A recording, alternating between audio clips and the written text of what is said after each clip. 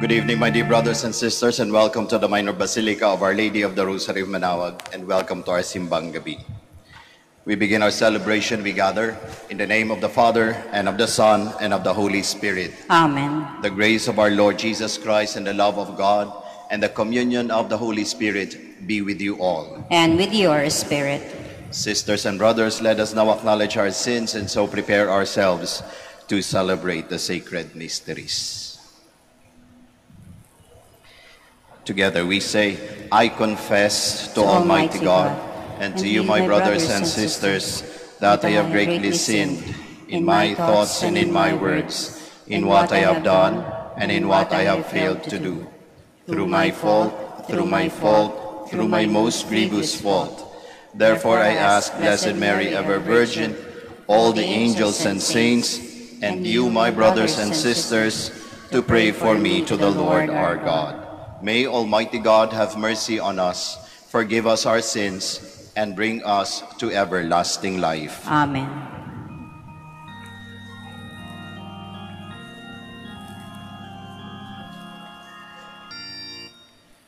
Let us pray. O God, eternal majesty, whose ineffable word the Immaculate Virgin received through the message of an angel, and so became the dwelling place of divinity, filled with the light of the Holy Spirit, grant, we pray, that by her example we may, in humility, hold fast to your will. Through our Lord Jesus Christ, your Son, who lives and reigns with you in the unity of the Holy Spirit, God, forever and ever. Amen. Please be seated. The Emmanuel prophecy pronounced by the prophet Isaiah during a deep crisis in the kingdom of Judah is one of the best-known messianic passages of the Old Testament. The Church sees in it a prophecy of the virginal conception and birth of Jesus by Mary Most Holy. A reading from the book of the prophet Isaiah. The Lord spoke to Ahaz, ask for a sign from the Lord your God. Let it be deep as the netherworld, or high as the sky. But Ahaz answered, I will not ask. I will not tempt the Lord. Then Isaiah said, Listen, O house of David. Is it not enough for you to weary men? Must you also weary, my God? Therefore, the Lord himself will give you this sign. The virgin shall conceive and bear a son, and shall name him Emmanuel. The word of the Lord. Thanks be to God. Let the Lord enter. He is the King of glory. Let the Lord enter. He is the King of glory. The Lord saw the earth and its fullness, the world and those who dwell in it. For he founded it upon the seas and established it upon the rivers. Let the Lord enter. He is the King of glory. Who can ascend the mountain of the Lord, or who may stand in his holy place? He whose hands are sinless, whose heart is clean, who desires not what is vain. Let the Lord enter. He is the King of glory. He shall receive a blessing from the Lord, a reward from God his Savior. Such is the race that seeks for him, that seeks the face of the God of Jacob. Let the Lord enter. He is the King of glory. Please stand.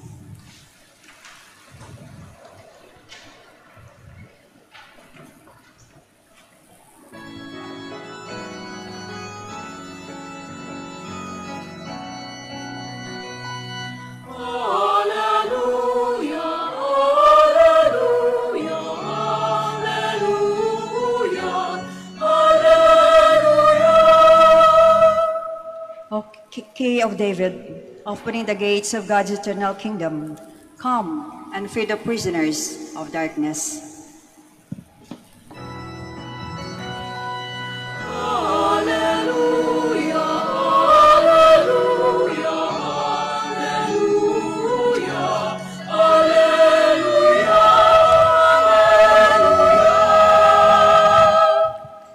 Lord be with you. And with your spirit. A reading from the Holy Gospel according to Luke. Glory to you, O Lord.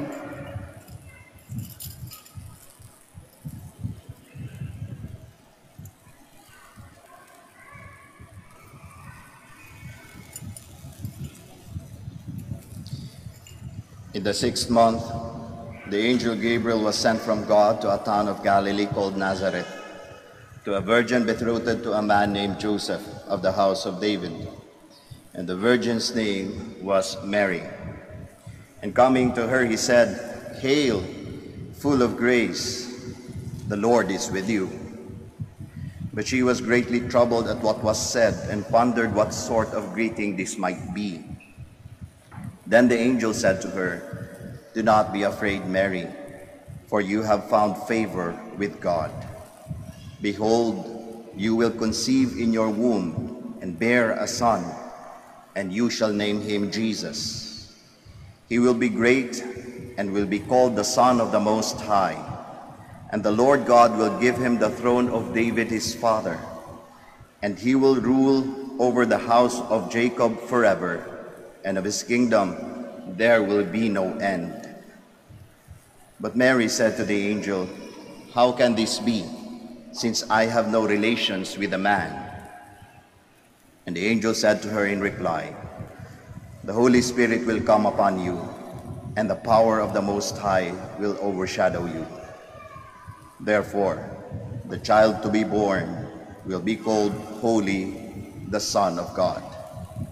And behold, Elizabeth, your relative, has also conceived a son in her old age. And this is the 6th month for her who was called barren, for nothing will be impossible for God." Mary said, "Behold, I am the handmaid of the Lord. May it be done to me according to your word." Then the angel departed from her.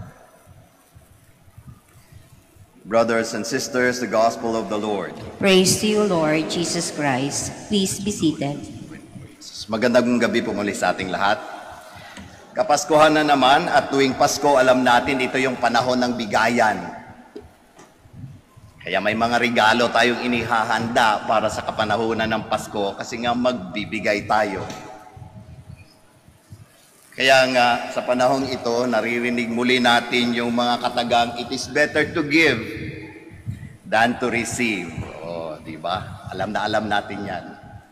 Pero out of it, nakakagawa din tayo ng joke, Narinig natin yun, di ba? It is better to give than to receive. Pero narinig din natin yung joke nun. It is better to give what you receive. Kung anong natanggap mo, ibibigay mo rin bilang regalo. Sabi ninyo, nagawa nyo rin yan, kasi nga minsan, yung nabibigay o natatanggap natin, meron na siguro tayo nun, or it does not fit our taste. So baka hindi kasya lang talaga sa'yo, alam nga naman, para masayang, hindi ba? For practicality's sake, it is better to give what you receive sometimes.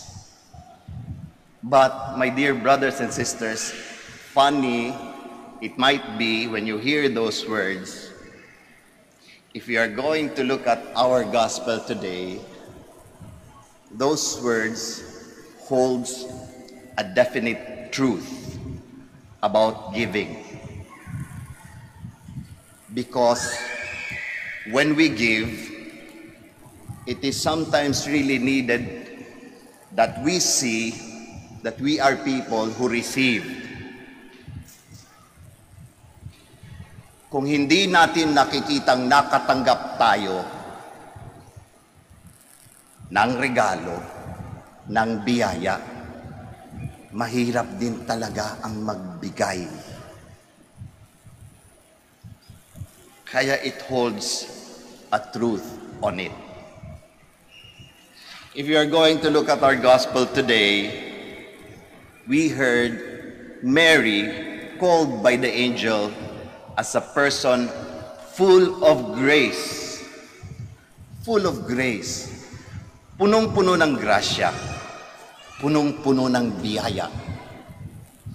And that, my dear brothers and sisters, is, I believe, something that Mary has always seen throughout her life. Kitang-kita niya yon sa buong buhay niya. Para sa kanya, malaking biyaya na meron siyang mga mabubuting mga magulang, si Joachim and Anne. Para sa kanya, napakalaking biyaya na merong tumanggap sa kanyang mapagmahal na asawa na si San Jose. Para sa kanya, kahit mahirap ang buhay, marami pa rin siyang biyaya na ibinibigay ng Diyos. Yung gabay, yung pagtulong, yung pag-asa na nadarama niya sa kanyang kaligtasan ay isang biyaya ng Diyos. Kaya Mary is a person is full of grace, holds an abundance of gifts. Kaya si Maria, kitang-kita na siya ay nakatanggap ng biyaya. No wonder why, when the angel told her that she will bear the Son of the Most High, however difficult that was, she cannot but say her own fiat. She said, "May it be done to me according to your word." Sa panahon na yon, sa panahon ni Maria, mahirap ang magbuntis na walang asawa. At yun ang mangyayari sa kanya. Alam niyo po kung ano ang ginagawa sa babaeng nagbubuntis sa panahon ni Maria na walang asawa, out of wedlock. Dinadala sa plaza, at pagdala sa plaza, hindi po parang sa plaza natin na merong rock and roll, merong kasiyahan. Ang ginagawa, binabato hanggang mamatay. That was the risk that she was undertaking. And yet, when you hear her fiat, there is still joy in those words. May it be done unto me according to your word. And that is because it is very much clear to her of the abundance that she has received from God. Ang dami-daming biyaya para sa kanya na natanggap niya galing sa Diyos. Kaya nga, kayang-kaya niyang magbigay. Masaya siya na nagbibigay. Ano ang ibinigay niya? Hindi lamang basta-bastang regalo, Hindi lamang basta-bastang material na possession ang binigay niya. Buong buhay niya, ibinigay niya sa Diyos. Inialay niya sa Diyos. And at the same time, dahil inalay niya sa Diyos, inalay niya sa ating lahat. Iniregalo sa ating lahat ang kanyang buhay sa pamamagitan ng pagiging ina ng manliligtas, ng Mesiyas, ang ating Panginoong Hesukristo. Si Maria, kayang-kayang magbigay kasi klarong-klaro sa kanya na siya ay nakatanggap.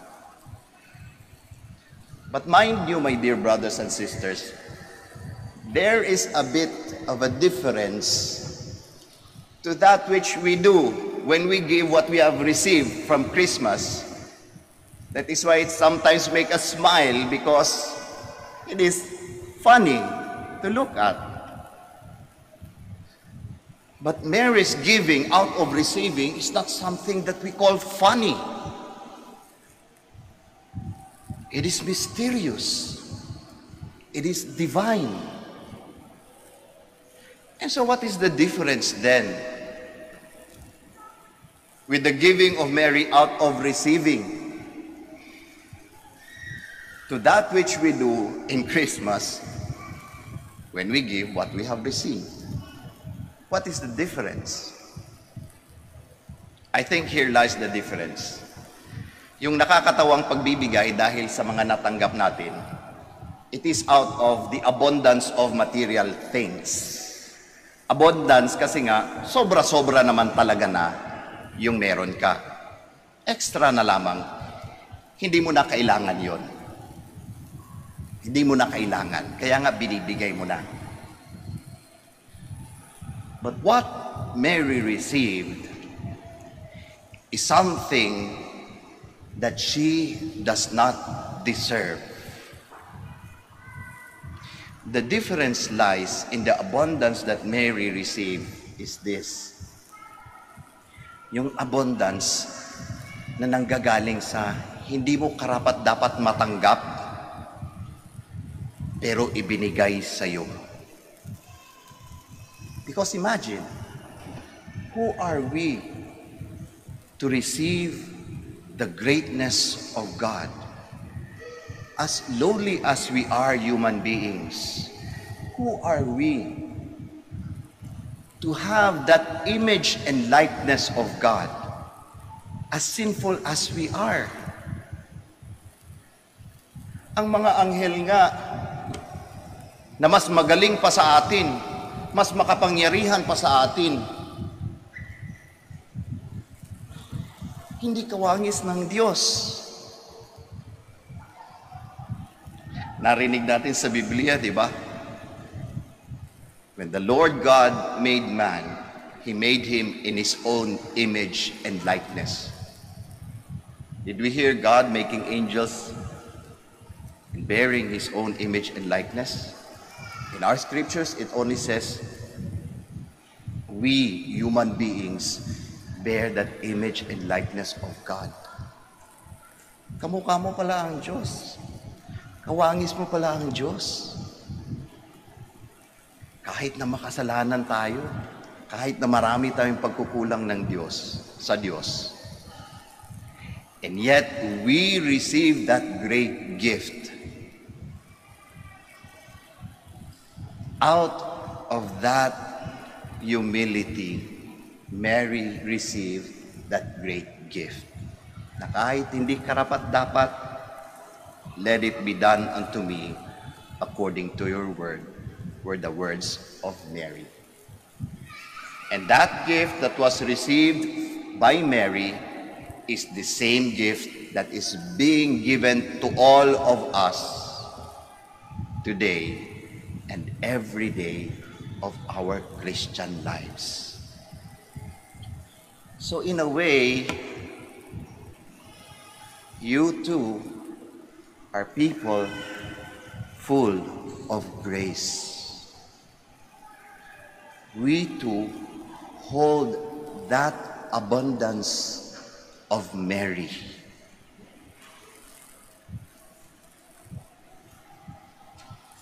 But there is that requisite that calls us to follow the fiat of Mary,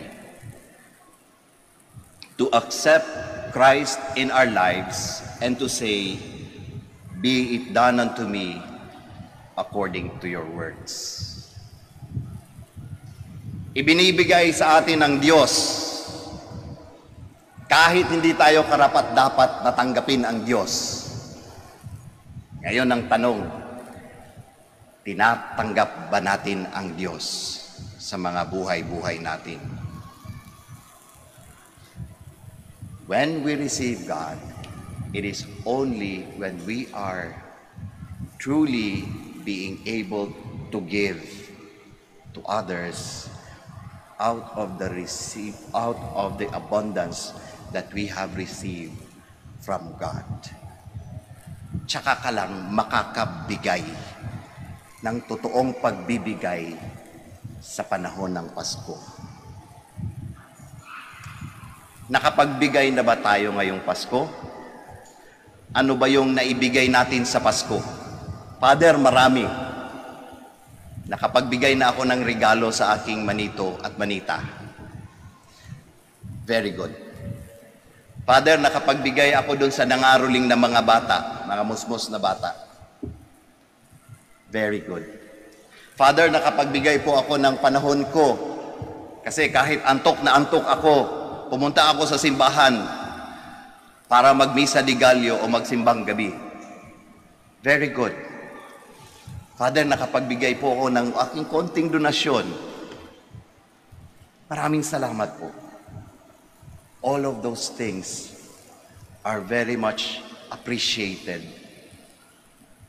and very much, accepted, not by our society. But my dear brothers and sisters, the best gift that we can truly give this Christmas is the very gift of Mary to all of us. And that is Jesus Christ.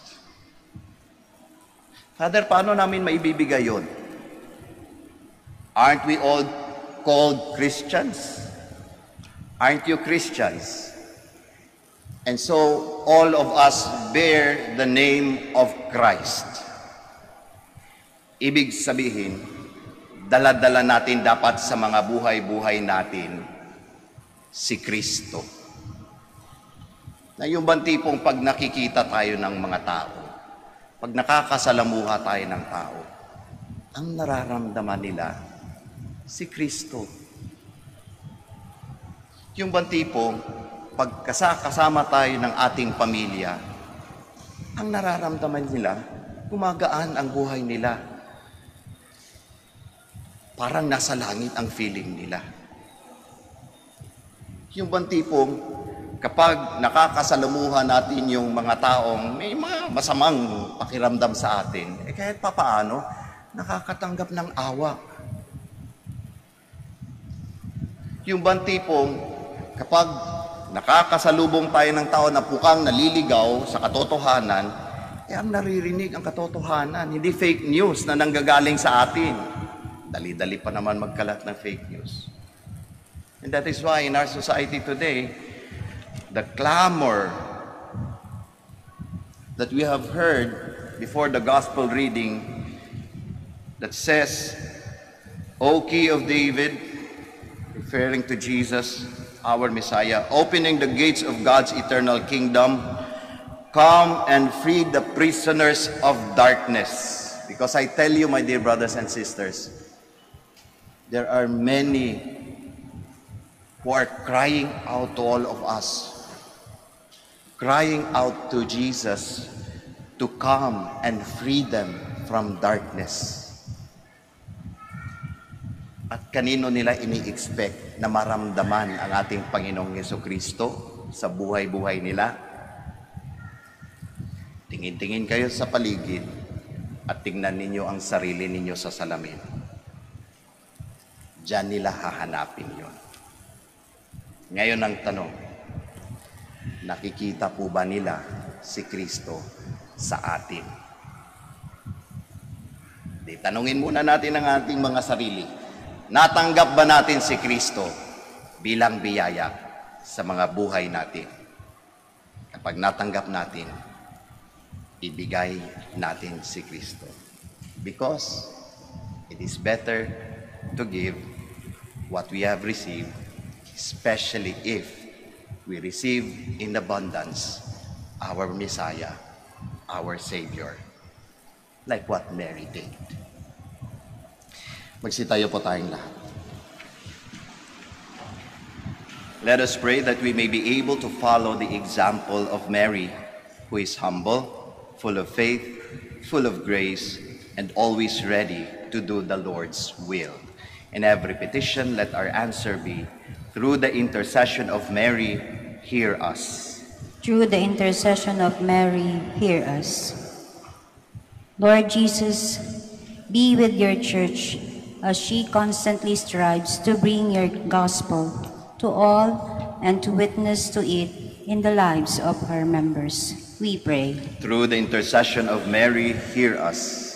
Lord Jesus, be with the Holy Father, our Bishop, our parish priest, and his assistants, that they may be ever more effective ministers of your inspiring guidance. We pray. Through the intercession of Mary, hear us. Lord Jesus, be with our political and civil leaders, our judges, the police, and the military, and they may effectively promote justice, order, and the common good. We pray. Through the intercession of Mary, hear us. Lord Jesus, be with our doctors, nurses, and all those who work in the healthcare ministry, that they may be instruments of your healing love for all the sick. We pray. Through the intercession of Mary, hear us. Lord Jesus, be with all parents, that they may bring up their children as good Christians and honest citizens. We pray. Through the intercession of Mary, hear us. Let us pray for our personal intentions and the needs of all people we love. We pray. Through the intercession of Mary, hear us. Father, your eternal word was made man when the Virgin Mary placed her life at the service of your plan. May we follow her example in preparing for the coming of Jesus, your Son, our Lord. Amen. Please be seated.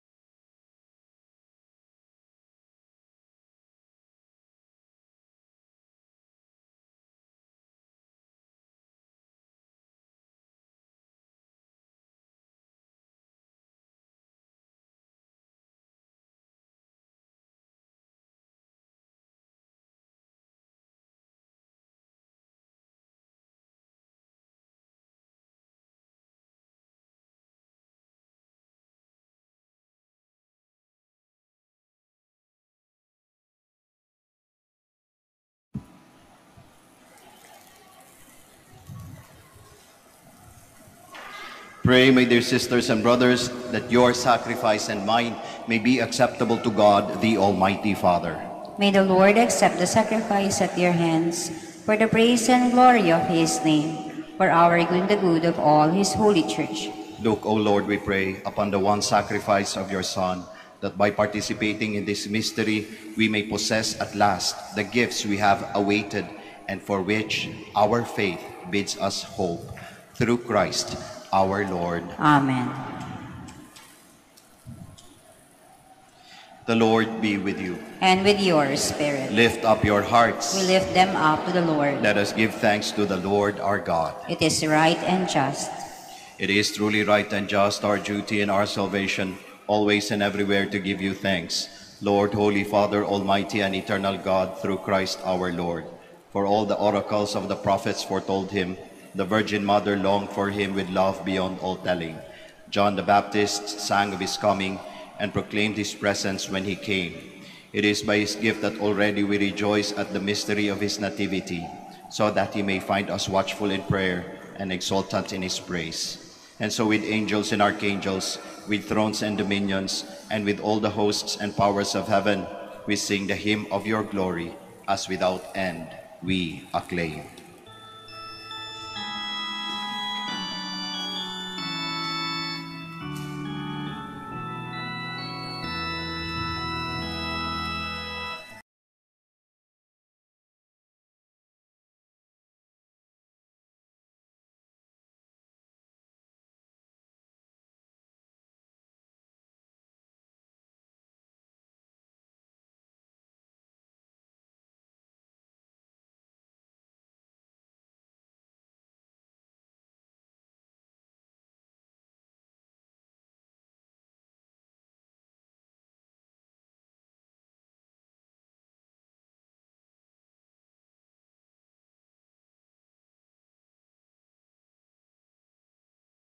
Pinagpalang nakarito sa ngalan ng Panginoon.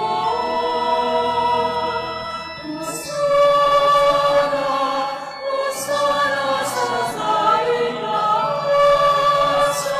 sa kaitaasan, sa kaitaasan.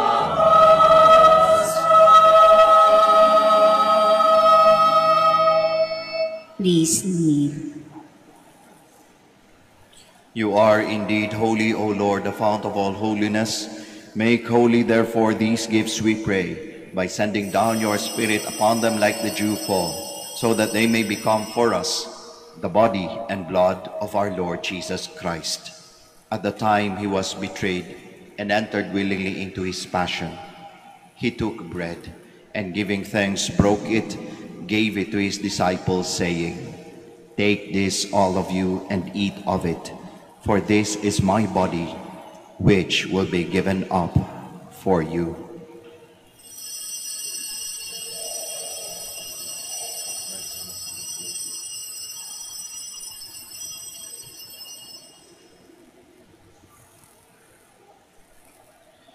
In a similar way, when supper was ended, he took the chalice, and once more giving thanks, he gave it to his disciples, saying, "Take this, all of you, and drink from it, for this is the chalice of my blood, the blood of the new and eternal covenant, which will be poured out for you and for many, for the forgiveness of sins. Do this in memory of me."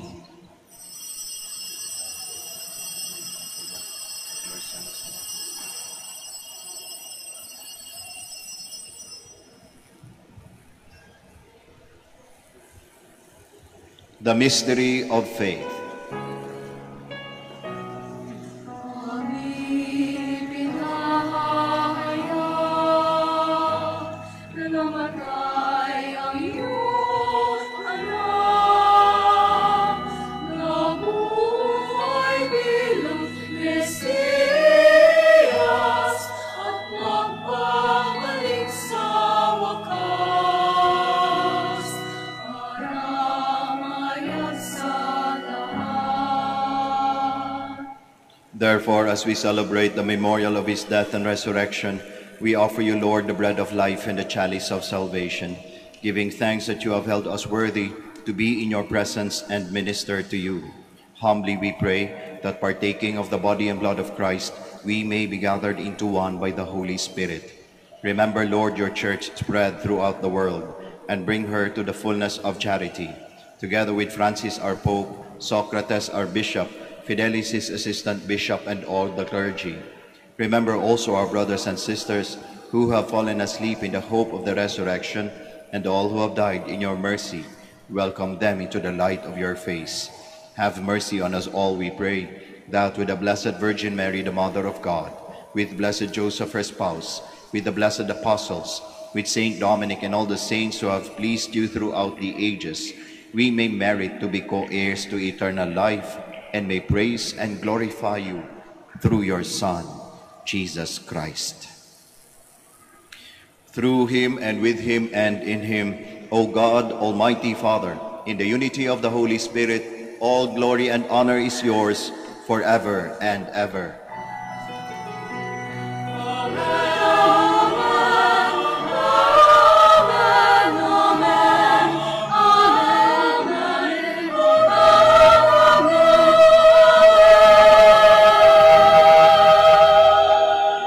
Please stand. At the Savior's command and formed by divine teaching, we all dare to pray.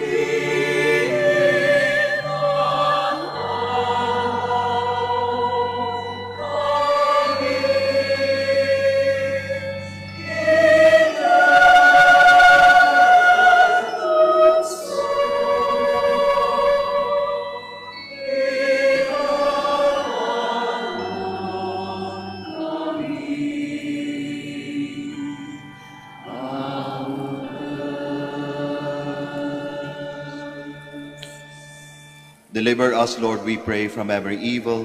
Graciously grant peace in our days, that by the help of your mercy, we may be always free from sin and safe from all distress, as we await the blessed hope and the coming of our Savior, Jesus Christ. For the kingdom, the power, and the glory are yours, now and forever. Lord Jesus Christ, who said to your apostles, "Peace I leave you, my peace I give you," look not on our sins, but on the faith of your church, and graciously grant her peace and unity in accordance with your will, who live and reign forever and ever. Amen. The peace of the Lord be with you always. And with your spirit. We offer each other the sign of peace.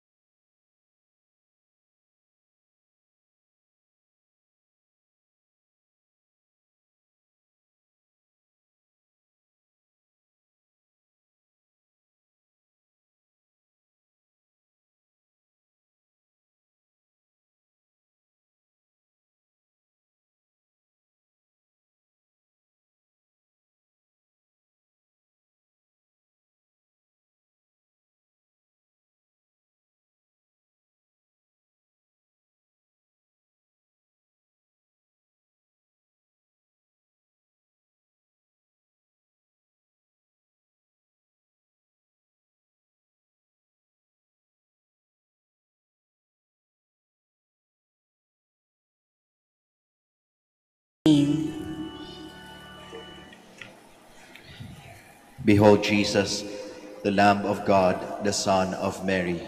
Behold him who takes away the sins of the world. Blessed are those called to the supper of the Lamb. Lord, I'm not worthy that you should enter under my roof, but only say the word, and my soul shall be healed.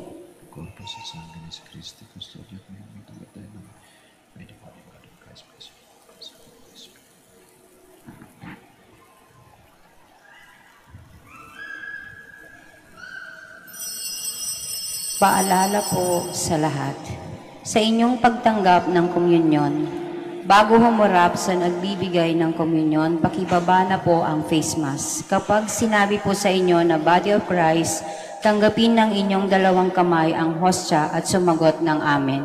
At isubo na agad ang hostya. Huwag po ninyong isubo habang naglalakad at lalong huwag dalhin sa upuan ang hostya upang maiwasan po ang pagkahulog nito. Salamat po.